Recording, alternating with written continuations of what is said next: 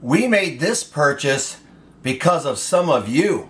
And you may know who you are, but you actually talked me into giving it a try. It is this part number 1905 Edelbrock AVS2. Never owned one before in my life. We're going to open this up, take a gander at it. Also, if you stick with us to the end, I'm going to give you a quick little update on what's been going on and all the whys. Not excuses, just the whys.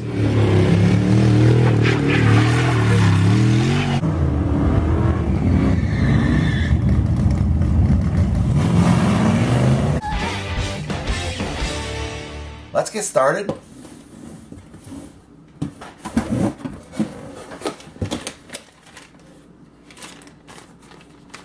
They gave a carburetor stud. That's a bonus. I didn't get that with that Brawler I just unpackaged.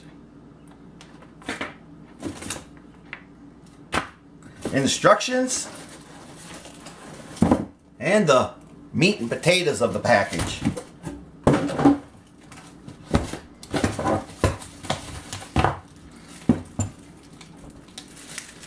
So I had some of you, and not just on my YouTube channel, but on Mopar site, let me know that you took off maybe a Holley vacuum secondary and went to the AVS2 650, and wow, you couldn't believe the difference right out of the box.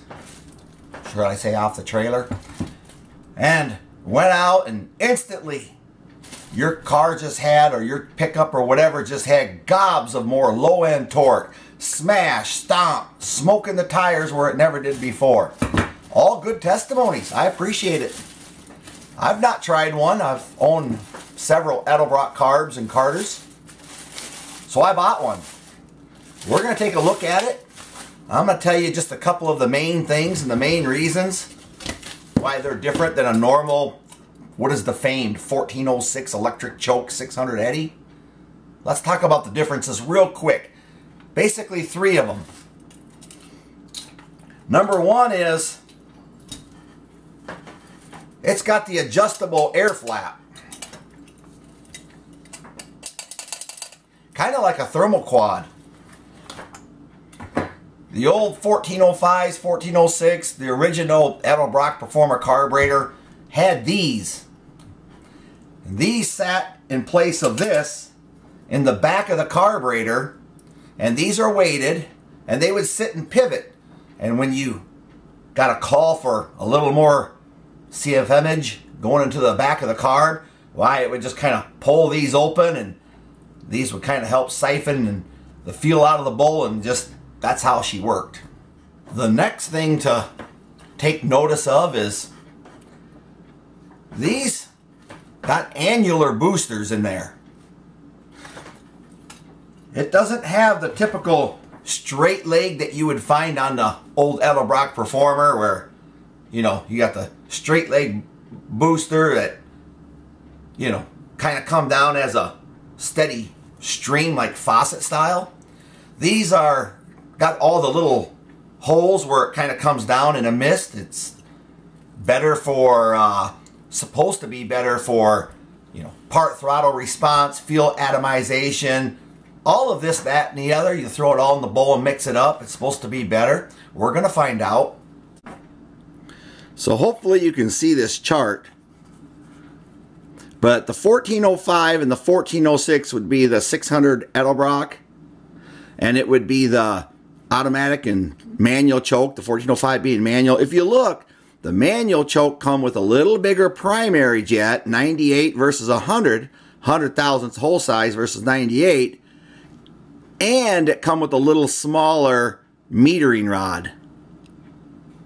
So on the primary side. So the manual choke from the factory came out running just a little bit richer on the primary side, and the same on the secondary side. Some people say, well, my car ran a little faster with the manual choke. Well, it was running a little richer is what it was. But if you come down here to what we got, the 1905, 1906, it even has a step up yet of the primary jet, and it's got a little bit bigger secondary jet in it. And to top that off, it's got a little smaller on the steps of the metering rods. So them are some things that are that will play a big part in how it runs. Also, if you take note up here, your manual choke 600 Eddy has the orange spring, which takes 5 inches to pull it down, and the 1406 is the yellow one. These are all supposed to be square bore carburetors. To me, a square bore has the same size butterflies. You can see the primaries are definitely, without question, smaller than the secondaries. So I'm going to say it's called square bore on paper. Really, it's a kind of a little bit of a spread bore, which I'm fine with.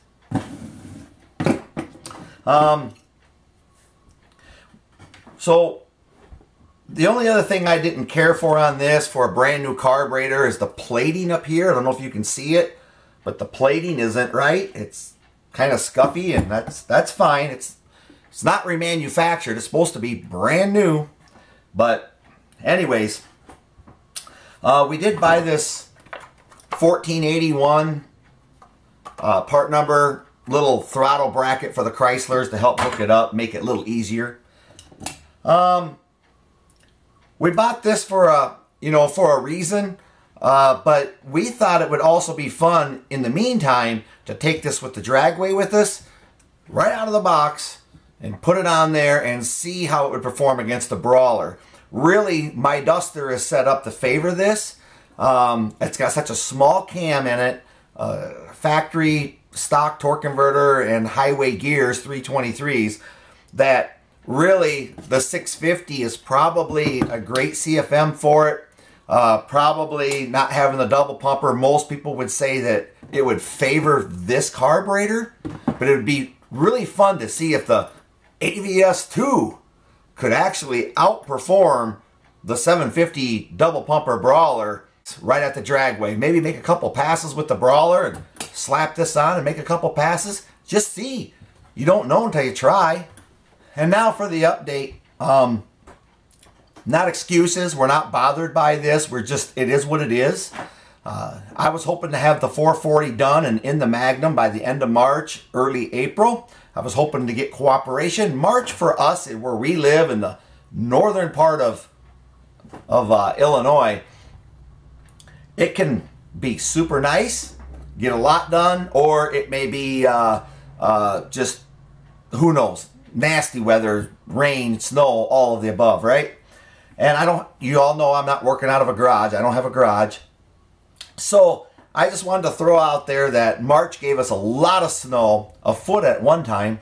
One snowfall we had a foot, and I got nothing done except for the heads through Anthony Lane's shop.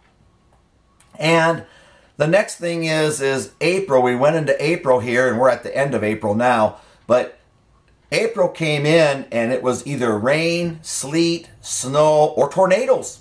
No, guys, for real. I mean, we were in shelters and hitting the basement for tornadoes. Had one just a few miles from the house. So it just really hindered the car projects, let's say. We'll move on when we can. Last Saturday, it snowed. So windy. They ain't racing like that. This coming Saturday now, the 29th, we were planning on bringing it there. Now they got rain at 85% that day. So probably that's going to be canceled too. So I do post on the community board. I do post on if you go to my homepage and look at my community board, I do post there and try to give updates. When I tell you, oh, we're going to take it down on opening day, test and tune, and make a pass. If that doesn't happen or fall through, I update my community board to say, hey, that's not going to happen. And so it may not happen this Saturday either. With 85% rain and that percentage keeps rising, I doubt we race. So it is what it is. It'll happen when it happens. Thank you for sticking with us. But it would be fun to put this on right at the track in place of the Brawler. Just see how it stacks up. Following the mile per hour, that's really what indicates a horsepower change is when you make a change to the car and the mile per hour goes up in the eighth or the quarter or whatever. We appreciate you guys watching. If you made it this far, thumbs up to you. And I guess until next time, take care, be safe,